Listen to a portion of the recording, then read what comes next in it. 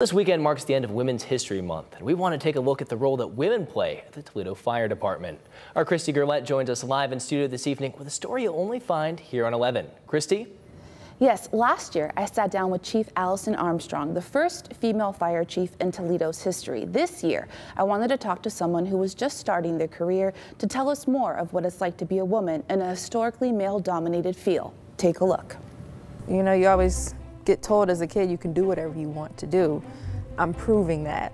I wanted to do this, I'm doing it, and now I have other young women coming up to me asking me for tips and help. We met Kendra Borum last fall when we talked to her and her father, whose career inspired her to become a firefighter. Now, 4 months later, Kendra is a recent graduate and one of 6 women out of the 47 recruits who made it in her class. We actually didn't have any problems, none at all. Everybody was very accepting. We all struggled together. Well, when I came on, there weren't very many women on the department. It's been good to see the growth of the department and the diversity of the department, not only as far as race is concerned, but as far as gender is concerned as well.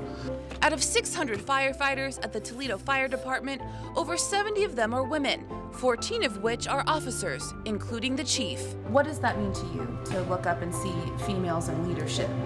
That means that eventually along the line, that's something that I can achieve. I have had a couple of female officers take me under their wing already, and it's just nice to know that I have somebody looking out for me.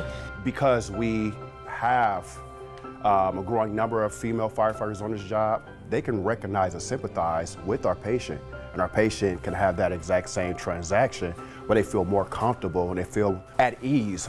Kendra says life at a station house is like being with family, and man or woman, everyone has each other's backs.